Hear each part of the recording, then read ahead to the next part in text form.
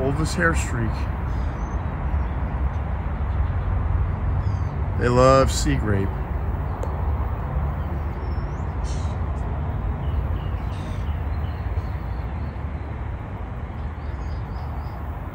Go find your green cousin.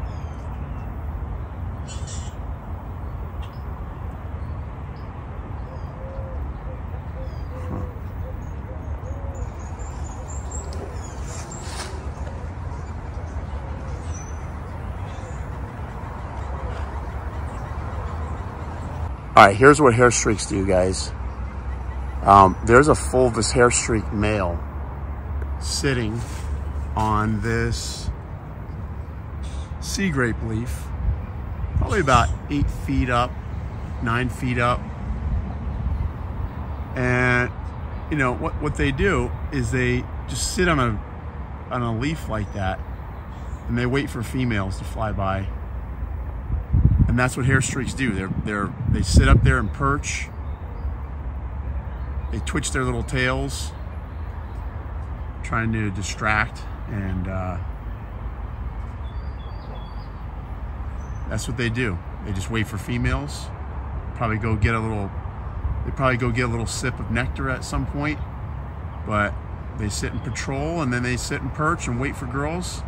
And any competing males that might fly by, they go into an aerial territorial battle. Yeah, there he is. There's our fulvous hair streak.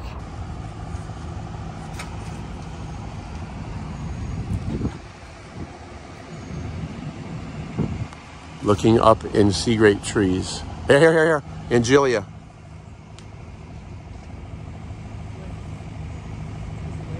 Yep.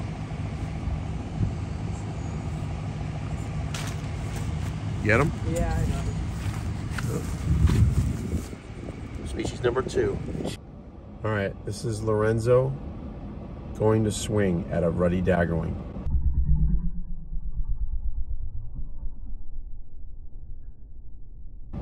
Oh boy.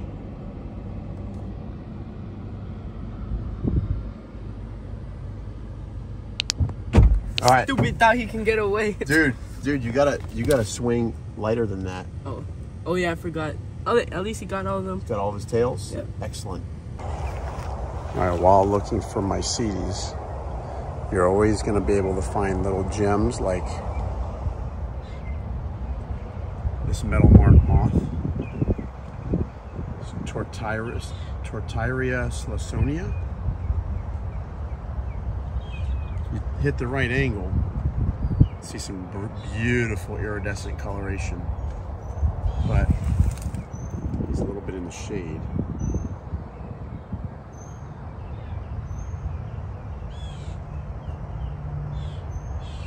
Letting me get pretty darn close.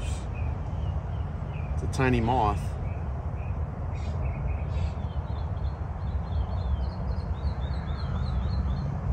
There you go.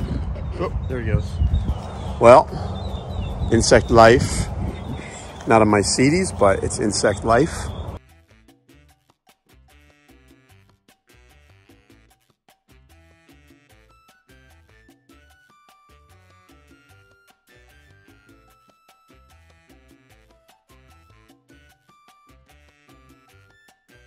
Let's see.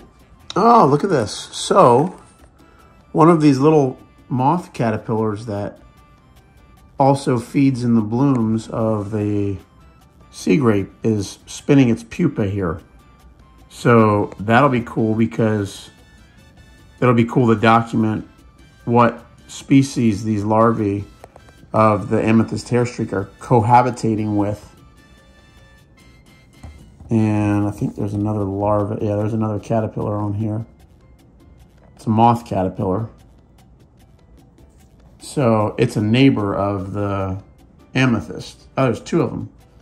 So yeah, we've got some activity going on there. So what I'll do is I'm just gonna put this right back in. We'll let him go ahead and pupate. We got 2 more growing on there, so we'll have 3 moths that hopefully come through out of this one cup. That'd be cool. I might just put these old stems in something, just in case something pops out that I'm not aware of. My seeds all day. What's up, buddy boy? Get a nice little emerge going there on the Mycetes. You gonna open your wings? Or no? Doesn't look like it.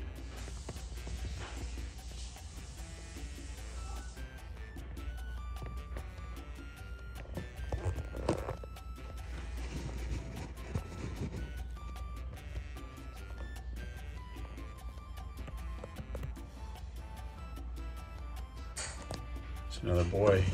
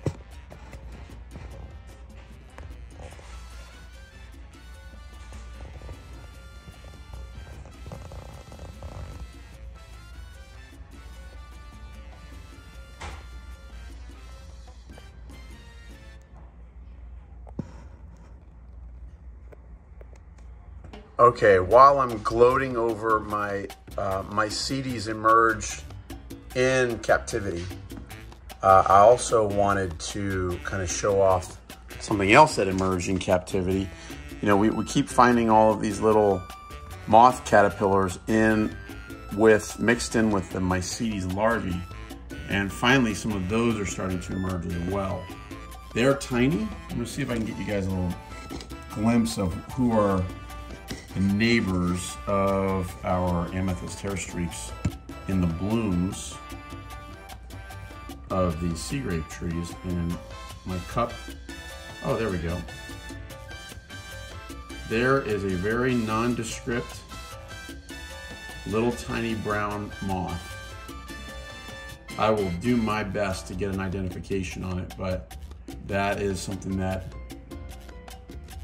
is cohabitating with the Mycetes larvae on the blooms of the sea grape. These are the green caterpillars that are webbing themselves in on the blooms of the sea grape. So pretty cool stuff.